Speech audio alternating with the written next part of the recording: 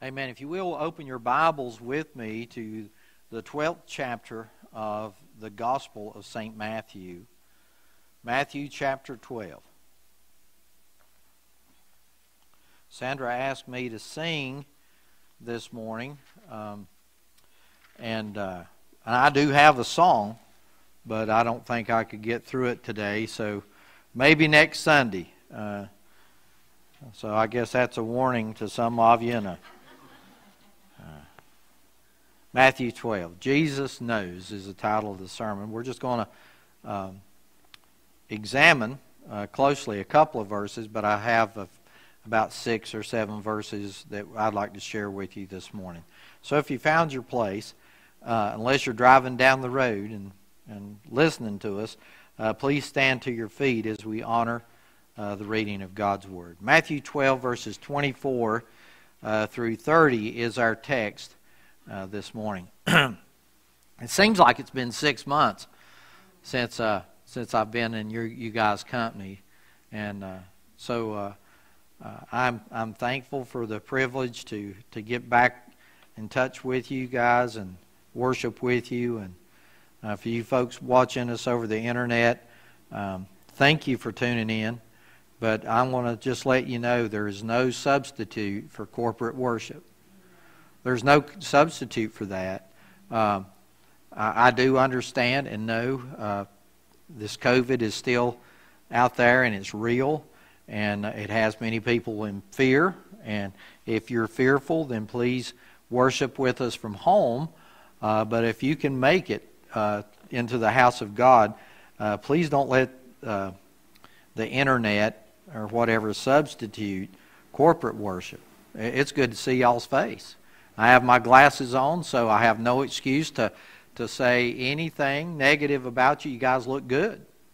So Matthew 12, 24 through 30, the Bible says, "Now when the Pharisees heard it, they said, 'This fellow does not cast out demons except by Beelzebub, the ruler of the demons.'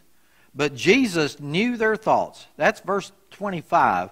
And that's where we're going to be looking at this morning. Jesus knew their thoughts and said to them, "Every kingdom divided against itself is brought into desolation, and every city or house divided against itself will not stand. If Satan cast out Satan, he is divided against himself. How then will his kingdom stand? And if I cast out demons by Beelzebub, by whom do your sons cast them out? Therefore they shall be your judges. But if I cast out demons by the Spirit of God, surely the kingdom of God has come upon you. Or how can one enter a strong man's house and plunder his goods unless he first binds the strong man? And then he will plunder his house. He who is not with me is against me." Think about that. "And he who does not gather with me scatters abroad." Father, thank you for the holy, infallible, inerrant Word of God. Thank you that we are reminded over and over about you and your goodness. Thank you that the Word of God reminds us about us as well. And now, Holy Spirit, I pray that you would hide me behind the cross and that you would speak through me only the words that you would want spoken this morning. I pray that the Word of God will go out in power and demonstration of the Holy Spirit and find itself in our hearts to change us and make us more like Jesus. We thank you in your name. Amen. God bless you. You may be seated. You ever noticed how repetitious Scripture is sometimes? You'll read it here, you'll read it there, and I remember when I was running from the call to preach. God called me to preach, and now I've got to remember, it's been so long ago. In the fall of 1984, and between the fall of 1984 and June 16th of 1985, anywhere that I looked in Scripture, God was calling me to preach. It didn't matter if I was in Genesis or Revelation or anywhere in between. God spoke to me through Scripture saying, son, I want you to preach. And so that's how the Word of God is. And I'm thankful for the Word of God. So here in this text, Jesus wants to remind us that He knows. He wants you to be reminded that He knows you. Inside and out, up and down, back and forth, from your beginning to your end, He knows you. A lot of times we get sidetracked and we try to impress this one or that one, or what will this person think, or what will that person think, or if I did this, what would be the outcome as far as relational standpoint with this person or that person. May I remind each and every one of us, it only matters what Jesus knows about us. That is all that matters. If we're living a life to please Him, then friends, He's going to work everything else out. Amen? Y'all believe that? We need to be reminded once in a while that He knows. He knows you, and He knows me. He knows when we lay down. He knows when we get up. He knows what goes on when the lights are on and when the lights are off. He knows what happens whenever you go to the living room, bathroom, bedroom. No matter where you are, He knows what we're doing. Amen? He knows what we're thinking. So there's 3 things I'd like to share with you about Jesus knows this morning. Get us caught up. It's been a couple of weeks since we've been in the house of God. Jesus had just healed this man who was blind and he was mute. He couldn't see and he couldn't speak. And He also cast out a devil out of this man. Now, the result of this happening in church should have brought what, church? Should it have brought about rejoicing? And I mean, people shouldn't have been able to sit down, and there shouldn't have been a dry eye in the house. People should have been rejoicing at what God was doing in their midst. Amen? But because Jesus didn't do it the way they thought it should be done, and because He stole their thunder, they got arrogant, they got mad, and they started thinking wrongly about what Jesus had done. Amen? They started thinking within themselves, well, this guy's a devil. He didn't do that right. I looked in the rabbi's handbook at page 678, and he didn't do that right. So he must be doing it according to the devil instead of how God would do it. And so Scripture tells us in verse 25, Jesus knew what they were thinking. You think that brought a smile on His face? You think it brought out anger in Him? What do you think? It's okay to answer. You think He was smiling whenever he knew what they were thinking? No, He wasn't. Because He starts, this is going to be a few weeks in the making. The next several verses is going to take several weeks for us to get through. So just want to warn you in advance, because if you've been a Christian any length of time, I'm sure you've wondered, have I committed blasphemy against the Holy Spirit at any time in my life? Okay? A lot of people don't know what blasphemy is. But Scripture, Jesus clearly explains in these next verses what happens. I'm not preaching on blasphemy today. I'm preaching about Jesus knows. He knew what they was thinking. This morning, on Valentine's Sunday, February 14th, 2021, He knows what we're thinking. Regardless if we're sitting in the church building, regardless if we're at home, if we're driving down the road, He knows what you're thinking. Well, I got to tune in to Emmanuel, because if I don't tune in, then I'm going to feel guilty because I didn't make a church service. But man, I can't wait to get to the next McDonald's where I can get me something to eat. Or some of us may have our mind way over here in the cornfield somewhere, right? Maybe shopping, maybe hunting or fishing. He knows what we're thinking. He knows what you're thinking whenever, man, I wish He'd hurry and shut up where I can get out the door. Amen? He knows, I don't. But I could tell by the expression on your face.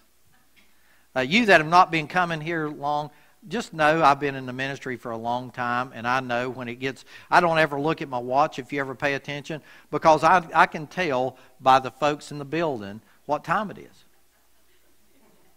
Yeah. At 5 minutes till 12, it's the casual.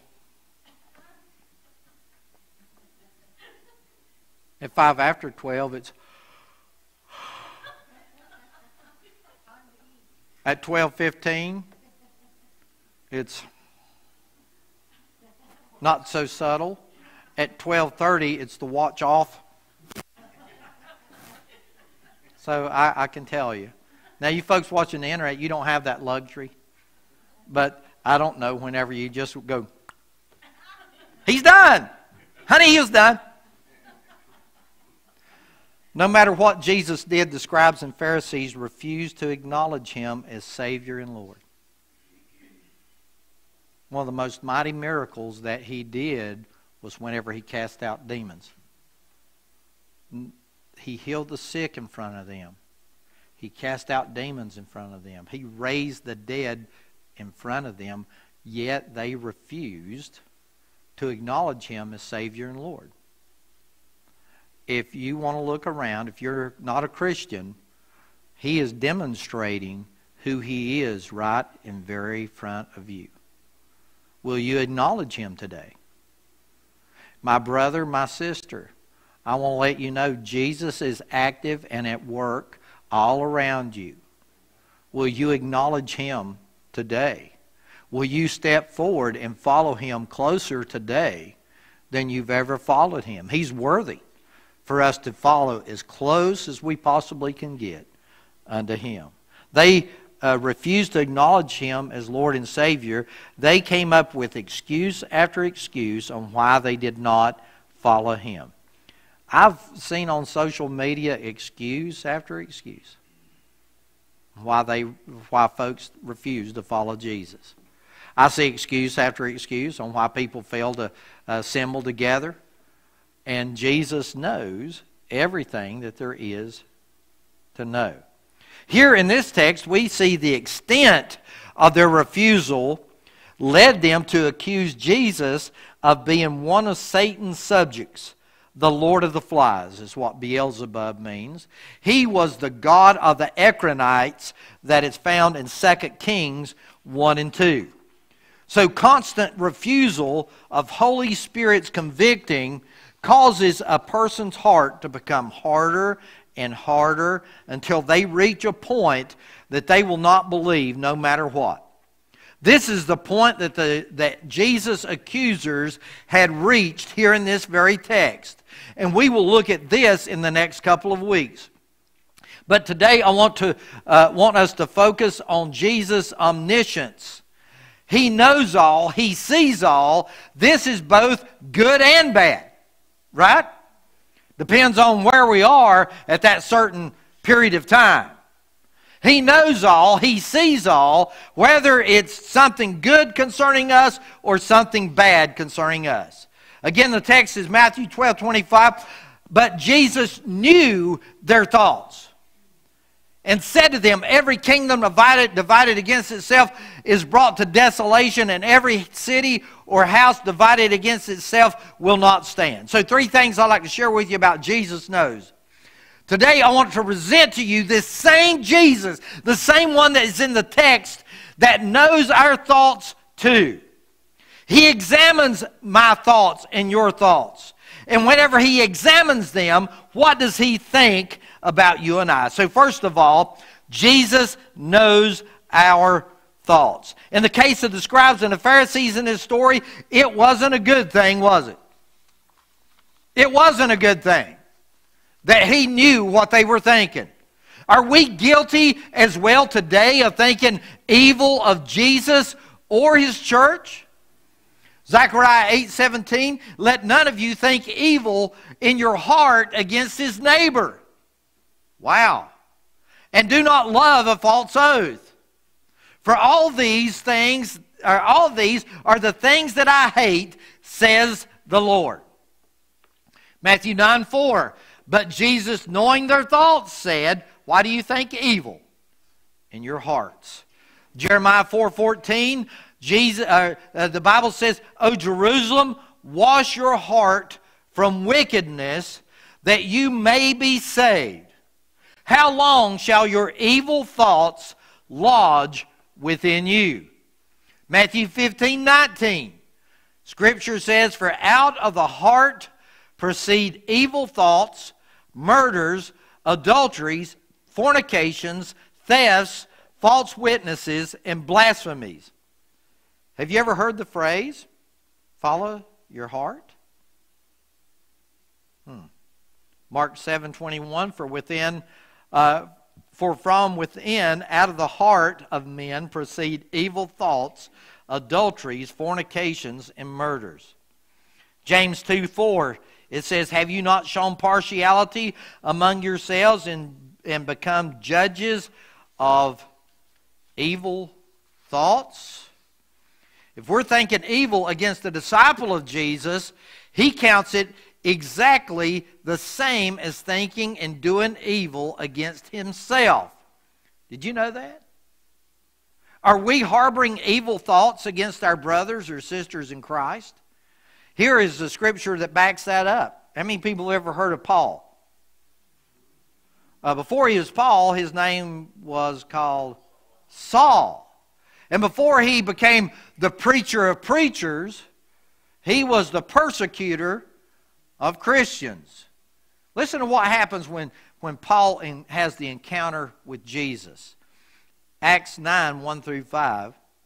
Then Saul, that's Paul, still breathing threats and murder against the disciples of the Lord, went to the high priest and asked letters from him to the synagogues of Damascus, so that if he found any of who were of the way that were Christians, whether men or women, he might bring them bound to Jerusalem.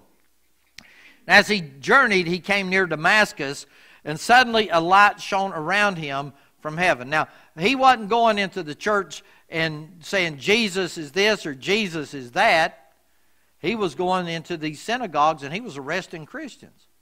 So as he made his way to Damascus, at midday a bright light shone down upon him, and he fell to the ground, and he heard a voice saying to him, Saul, Saul. Now he didn't say, why are you persecuting the church? He said, why are you persecuting me? It's the same. He looks at it the same. If we are harboring evil thoughts and things against our saved brothers and sisters, Jesus takes offense to that. Verse 5, and he, that's Paul, said, who are you, Lord? And the Lord said, I am Jesus, who you are persecuting. Right? It's hard for you to kick against the goads. The goad's a long, sharp stick that they use to herd cattle. Jesus said, you kick against one of them a few times, your foot's going to get sore. That's what you're doing. You are persecuting me. He knows our thoughts. He knows when they're bad. But he also knows our thoughts when they are right and pure also. Aren't you glad of that? Scripture says in Psalm 24, 3-5, who may ascend to the hill of the Lord? The psalmist said. He asked a question. Or who may stand in his holy place? Verse 4, he answers the question. He who has clean hands and what? A pure heart, who has not lifted up his soul to an idol, nor sworn deceitfully. He shall receive blessing from the Lord and righteousness from the God of his salvation. 1 Timothy 1:5. Now the purpose of the commandment is love from what? A pure heart, from a good conscience, and from sincere faith. 1 Peter 1:22. Since you have purified your souls in obeying the truth through the Spirit in sincere love of the brethren, love one another fervently with a pure heart. Wow. He knows our thoughts, whether they're good or whether they're wrong. If we are serving Jesus with a pure heart, He knows the good thoughts that motivate us. Second of all, He knows our motives. He knows our heart. Now He knows our motives. He knows why you're doing what you're doing. He rightly knows why we're doing what we do. It's far above my or your pay grade to know this. Amen? That is why the scribes and one of the reasons the scribes and Pharisees got in so much trouble. They tried to figure out Jesus' motives behind what He was doing. They said he's only driving out devils. I mean, it was apparent because it was right in front of them that the devil was cast out, right? Then they started to deduct what His intent was by doing what He did. Have you ever done that?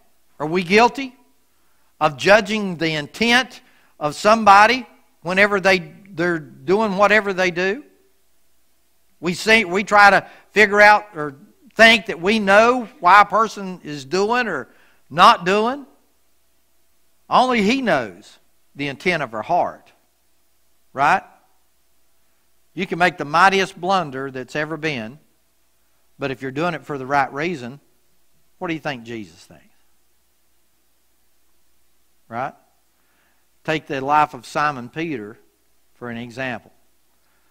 Peter being the spokesman of the disciples, Jesus knew the intent of his heart. Right? Think about whenever he got out of the boat. Did Jesus let him walk on water, or did he immediately... Yeah, he knew. Jesus, if that's you, I want to come to where you are. Well, come on, Peter. He knew the intent of Peter's heart. Amen? And He was also there to save him when he did make a blunder. Seemingly, we find ourselves being a judge of someone else whenever we think that we know their motives, when in fact we really don't. Unless it's made evident by their actions, or they simply tell us why they're doing what they do, we don't know. But Jesus is not faced with that problem. He knows our motives. Is this a good thing or a bad thing for you and me? Is it? Are we trying to make a show out of what we're doing? Or do we do what we're doing with a clean and a pure heart? Genesis 6:5, the Lord saw that the wickedness of man was great in the earth. Listen to what it said, in that every intent of the thoughts of his heart was only evil continually. He said what motivated them was evil. 1 Chronicles 28:9, as for you, my son Solomon, know the God of your father and serve Him with a loyal heart and with a willing mind, for the Lord searches all hearts and understands all the intent of the thoughts. If you seek Him, He will be found by you, but if you forsake Him, He will cast you off forever. He knows the intent of our heart. He knows why we open our Bibles to study and read. Are we doing it just because, well, we better do it? He knows whenever we pray, well, I better pray. Better get that over with. I better get to the church. O Lord God of Abraham, Isaac, and Israel, our fathers, keep this forever in the intent of the thoughts of the heart of your people, and fix their heart towards you. Proverbs 21:27, the sacrifice of the wicked is an abomination. How much more when he brings it with wicked intent? Psalm 44:20 and 21, if we had forgotten the name of our God, or stretched out our hands to a foreign god, would not God search this out? For He knows the secrets of the heart. Hebrews 4:12 and 13, for the Word of God is living and powerful, sharper than any two-edged sword, piercing even to the division of soul and spirit and joints and marrow, and is a discerner of the thoughts and intents of the heart. And there is no creature hidden from His sight, but all things are naked and open in the eyes of Him to whom we must give an account. This is what Jesus said in Matthew 15. Hypocrites, well did Isaiah prophesy about you, saying, these people draw near to me with their mouth and honor me with their lips, but their heart is far from me. And in vain they worship me, teaching as doctrines the commandments of men. Only what was pleasing to them was what they were worried about. Last of all, Jesus knows our every breath. He knows our every tear. He knows our every trial that we face. And He loves each and every one of us.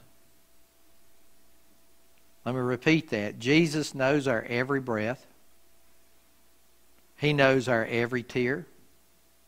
He knows our every trial that we face.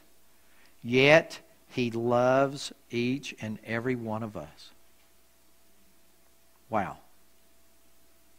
Jeremiah 31:3. The Lord has appeared of old to me, saying, yes, I have loved you with an everlasting love. Therefore, with loving kindness I have drawn you. How long is everlasting? Yeah, has no beginning and it has no end. Psalm 56:8. You number my wanderings. Put my tears into your bottle. Are they not in your book? Your tears has a special place with the Lord. Matthew 10:30. See, some people believe that I've made this stuff up whenever I said it and not quoted it or read it straight from the book. Jesus said this, but the very hairs of your head are all numbered. Does He know? He knows you intimately. He knows your tears. He knows the hairs of your head. And last of all, in Daniel chapter 5, verse 23, this is what Daniel said.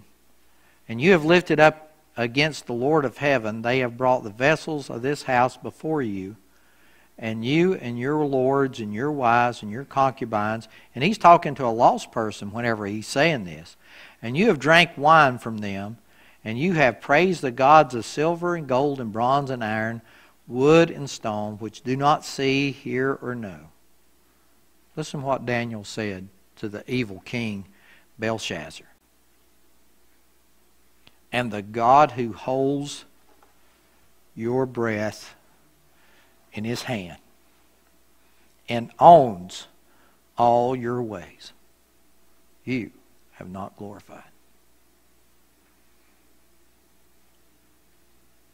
He holds the breath, the very breath that we have. Jesus knew that you would be watching or listening or attending this service and hearing this message, and has sent Holy Spirit to you this morning to search you for you to know what you may need to do so you may have that intimate relationship with Him that you are created for. Are you a Christian? If not, Holy Spirit is beckoning you today to be born again into His family. Holy Spirit, or Scripture says today is the day of salvation. Now is the accepted time. The more times you refuse His beckoning, the harder your heart will become. The more times you refuse Him bidding you to into His family, the harder your heart will become. Take Pharaoh down in Exodus. First time Moses went to him and said, hey, let my people go. Scripture says Pharaoh hardened his heart. No, I'm not going to let him go. Moses was speaking under the inspiration of what God had told him. And Pharaoh said no. Moses went back to him time after time and gave him the invitation. Hey, after every plague, God was showing His might and His wonders, wooing and bidding Pharaoh and the Egyptians, hey, I'm up here. I am the God of the universe. Look to me. And Scripture says, and Pharaoh hardened his heart. Pharaoh hardened his heart. You know what happened by around plague, I can't remember, but we'll say plague 10? God hardened Pharaoh's heart, that it was impossible for him to believe. He gave him opportunity after opportunity to come and be a part of his family, but Pharaoh said, nope, don't want any of it. Got plenty of gods here in my house, don't need you. Today, you and I are made no different. Same Holy Spirit. Hey, be a part of my family. Let me wash you in the blood of Jesus, and you can become born again.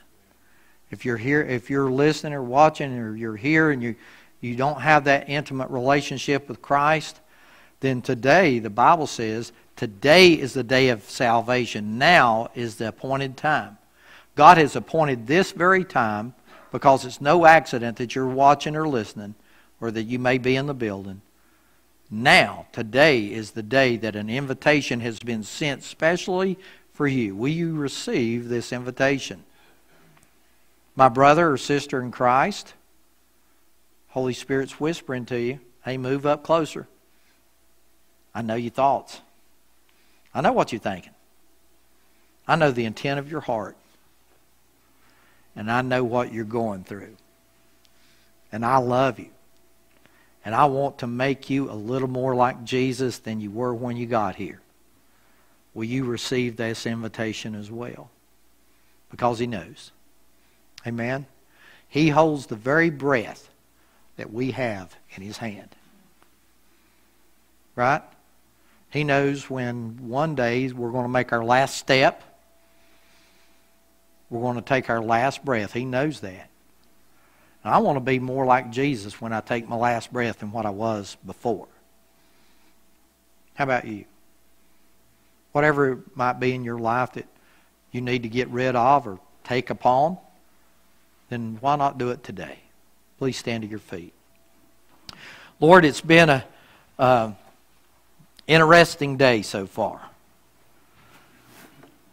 Thank you that you remind us over and over in Scripture that you are the God of the ages. There is nothing hidden before you.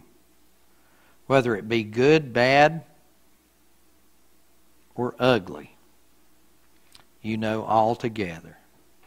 And you know what's going on in each one of our lives.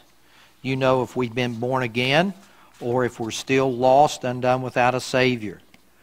But I do know this, Jesus, that each person, whether they be saved or lost, it is your good will that each of us are made closer to you than what we were. If we're not moving forward, we're moving back. So, Father, help us to take this opportunity and move closer to the cross of Christ.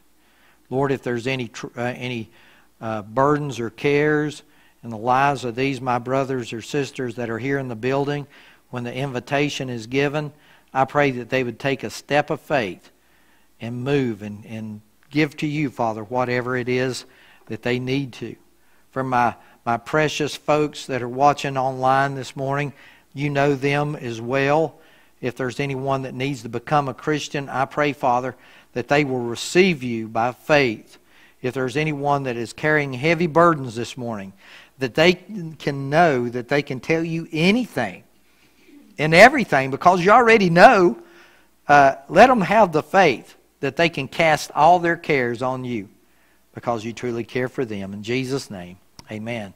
Sandra, you and Tommy, you want to come on and give us a hymn of invitation? Folks, you don't even have to wait for us to sing the first song, or first word of the first song. If you have a need this morning, whatever it might be, may I encourage you to take a leap of faith. Let Jesus make you more like Him right now than what you were when you came in the building. If you have a word of praise because Jesus knows you, then I may encourage you to do that as well. How long has it been since you praised the Lord for being good to you? So whatever your need might be, friend, during this invitation is for you. Never be an invitation like this ever again. February 14th, 2021, a special invitation has been delivered to you. How will you respond this morning?